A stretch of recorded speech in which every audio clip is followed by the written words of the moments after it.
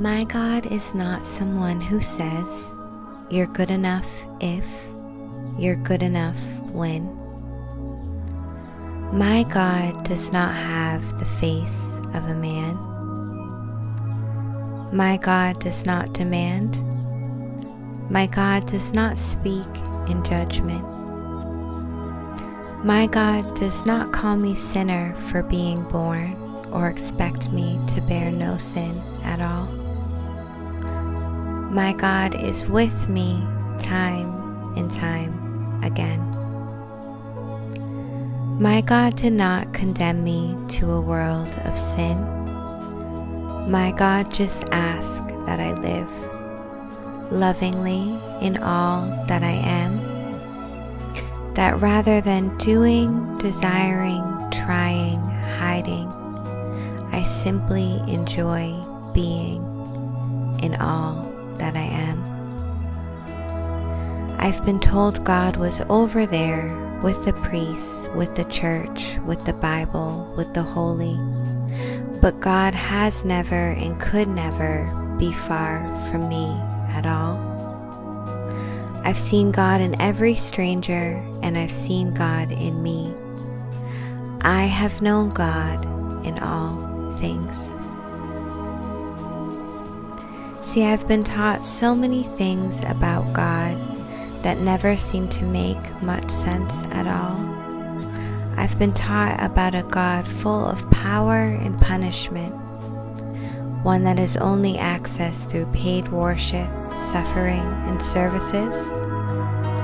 I've been taught that man is good because of Adam and bad because of Eve. Well, what were the words of Eve or Mary Magdalene?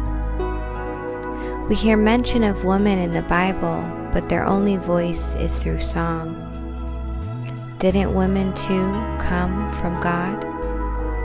See, they birth our prophets, our priests, and our Jesus after all, but yet we've known them for nothing else. I've been taught that the devil was once God's favorite angel, but what does that really mean? That God shows favoritism over you and me? That God could not see the devil and all he would be? That God's hands are not involved with free will or fate? I've been taught more betrayal in the Bible than loyalty. I've been told that even Jesus could not survive here. That even Jesus was killed by those who said they knew God the most. I've been taught that sex is dirty instead of our most sacred energy. That sexuality is shameful, and yet this body was made so carefully. That we can both shame and praise someone for who they love. That we can put someone on a pedestal and then stone them for their human flesh. That divorce is unholy unless the man decides not to have you as his wife. That the church must have a say in everything and that they can get away with anything. That there I will find my redemption, my truth, and my forgiveness. My God does not contradict. My God is not rigid.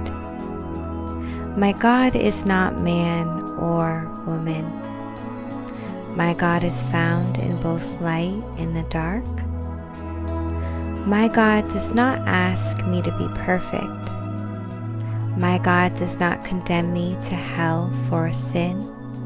Something as simple as circumcision would not keep me from the divine. My God does not say, do this and do that, and then I'll decide. My God is love for all things. My God is embedded in all of my being. My God is greater than any words that I could write. My God cannot be shrunken down to form or to size. While my God is so full of love and creation, my God is also in you and in I. My God is with you in your shadow and in your light. My God could not love you any less. My God could not love you any less in your annoyance, in your impatience, in your criticism, in your ego, your insecurity, or your amount of worthiness. My God could not love you any less. My God is love for all things.